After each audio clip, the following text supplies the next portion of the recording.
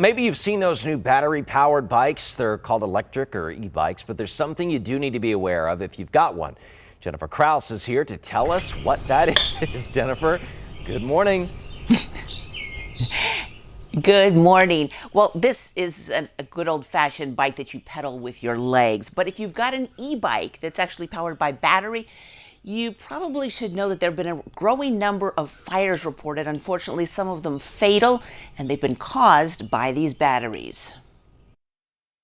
The FDNY says a battery from an electric bike is the cause for Thursday's fatal apartment fire in the East Village. That was back in December of 2021, where one man died and two children had to cling to an exterior pipe to escape.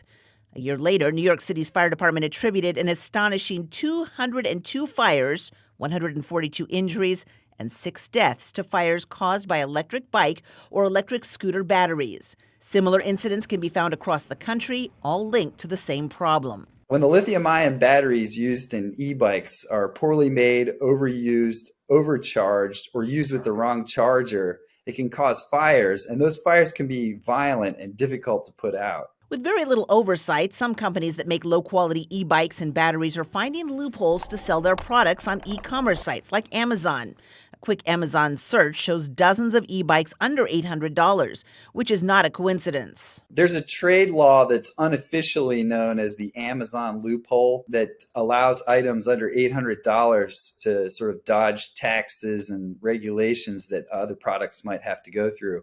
Amazon told Consumer Reports, "We continuously monitor the products sold in our store for product safety concerns, and when appropriate, we remove a product from the store." Because there's a lack of oversight, it's really up to the consumer to look after your own interests. If you're shopping for an e-bike, look for one with a UL certified label. Then be sure to follow the manufacturer's instructions for charging and storage, and always use the power adapter and cord supplied by the manufacturer.